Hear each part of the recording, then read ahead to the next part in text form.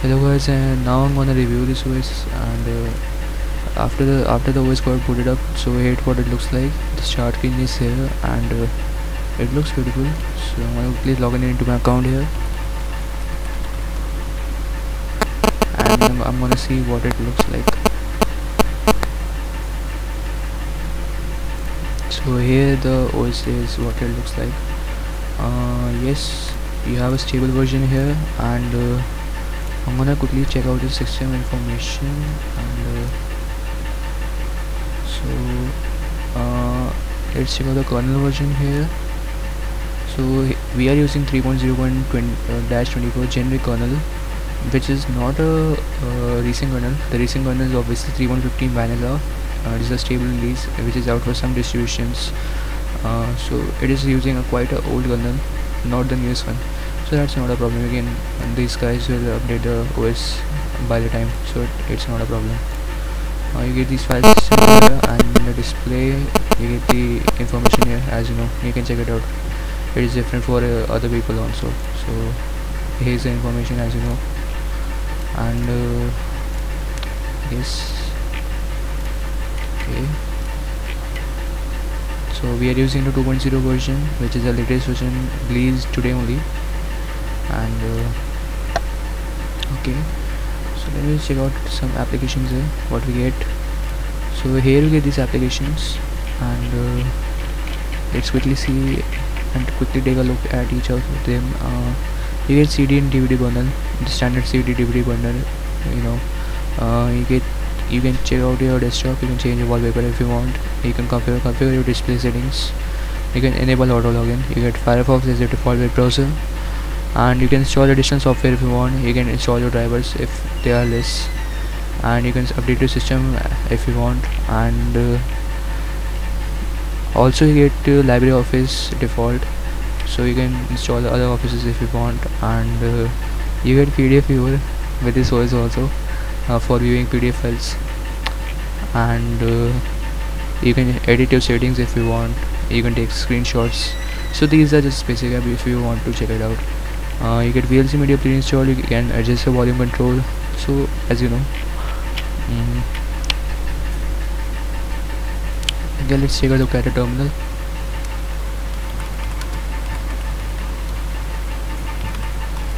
Let me just check out the root password here.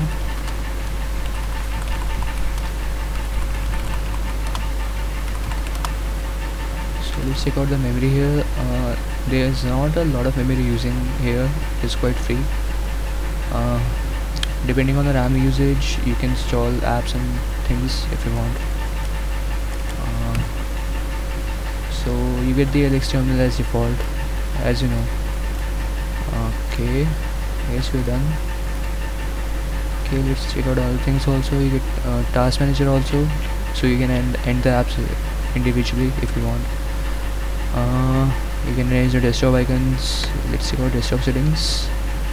Yes, you do get a lot of variety of wallpapers here, as you can see. Some of them are very beautiful, and some of them are very cute. You can obviously check out if you want. There's a lot of variety to choose from. I guess I'm gonna stick with one wallpaper here. This one looks cool. That's fine. I'm not gonna change each and every wallpaper here. Okay, and let's check out properties. Okay, so here are the properties of the desktop. So you don't need it actually. Let's check out VLC media player. Okay, let's quickly check out the browser here, and let's see. You get Firefox as a default web browser. As you know, it is common in all the distributions out there. So here is what it looks like. And okay, let's check out the yes, you have a help manual here. You can check it out if you want. It is based on 4104 actually. The desktop environment is XFCE for 4.10, and USC do it both options of 32-bit and 64-bit, so you can choose between them. And yes, you have a lot of shortcuts here. If you want, you can check it out. and I guess this installation guide will guide you most of the things. If you want, those who are facing problem, you can check out the guide here, as I won't be able to review each and everything here.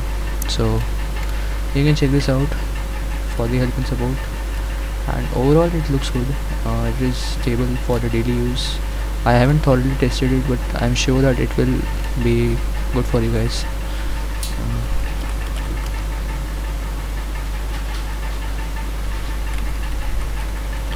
And you get zip edition or zip default installed. Okay, I guess that's it. You can check out and explore the OS yourself. I have given a basic review.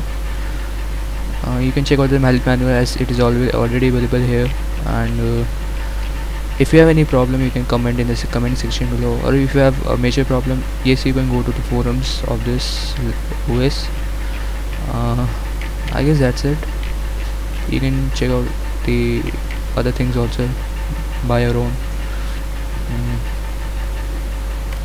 Okay, I just forgot to check out the file manager. Okay, so here's the file manager that looks like.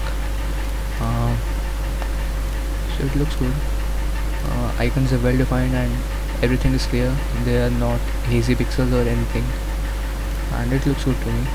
So okay, I guess I'm gonna shut this down, and okay, let's shut this down and see.